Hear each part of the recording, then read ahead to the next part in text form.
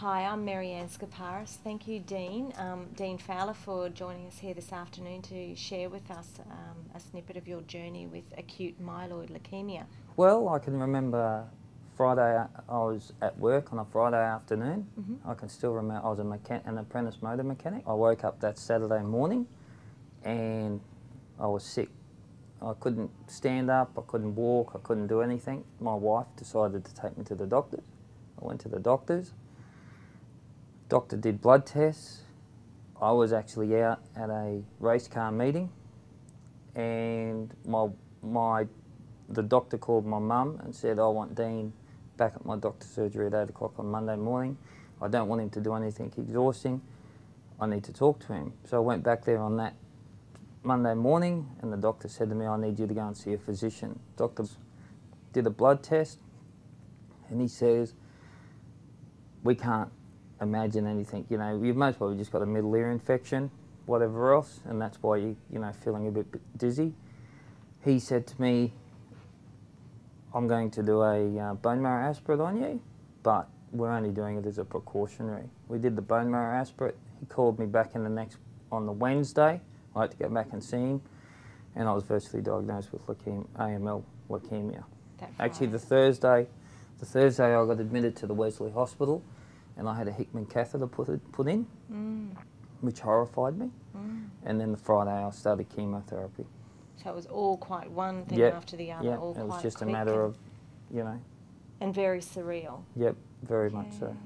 So you started initial chemotherapy treatment? I think I went on a week of full chemo, and then I had 3 weeks off, and then I went on another week of, I went into remission, which was really good, and then I had another round of big ice just to tap it on the head, and then I went into remission again.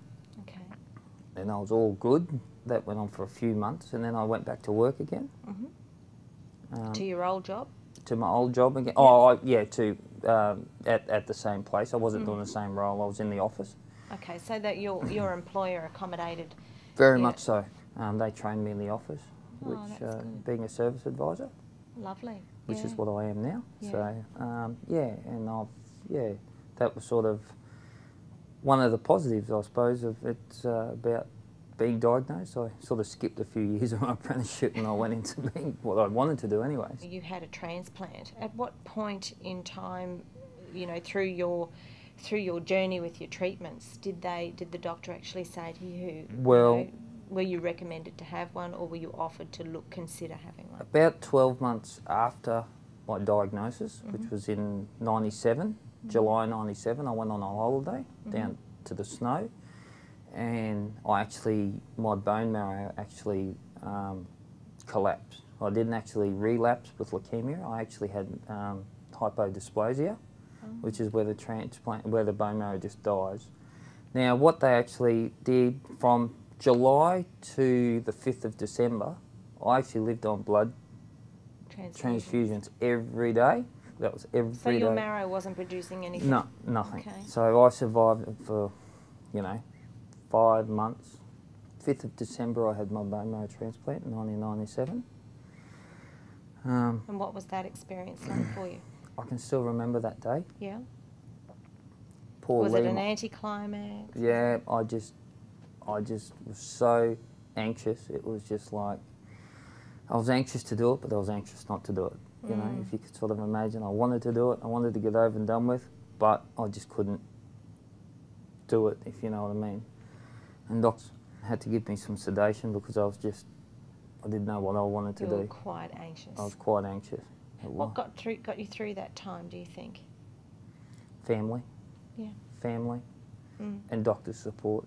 So, you know, emotionally, did you put anything in place for yourself? Like, did you have a prayer or a repetitious saying that got you through those total body radiation in that day?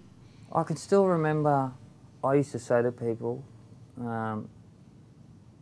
they can keep feeding things out to me, but I'll just keep knocking them down and I'll just keep going and going and going.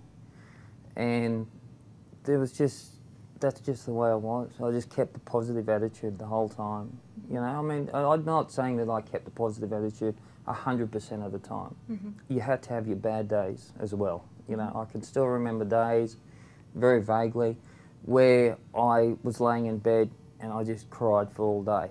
But that's just the way it was. You know, you can't have your good days all the time, you know. Yeah. I can remember days where all I wanted was KFC, you know. Yeah. I used to get Mum to go and get me KFC. I actually got discharged on Christmas Eve to come home, and that's when it all started. All the rash and the, you know, the GVH started. The GVHD. Of the skin, yes. Yeah. They treated me like a burns patient. Okay, so it was quite a significant dose of GVH. Yeah, and then it went to my bladder. And okay, so, you know, again, that must have been a trying time emotionally. What got you through that time? Family, again. Yeah. My wife. My wife sat beside me, slept beside me every night. My teddy bear got me through it too. It's the only teddy bear in the world that I think gets a birthday present, and Grandma goes on holidays and brings him back things. So when you and Lee were in that time, did you ever have, you know, really deep conversations about hopes and dreams and wishes? And yeah, we did. Yeah,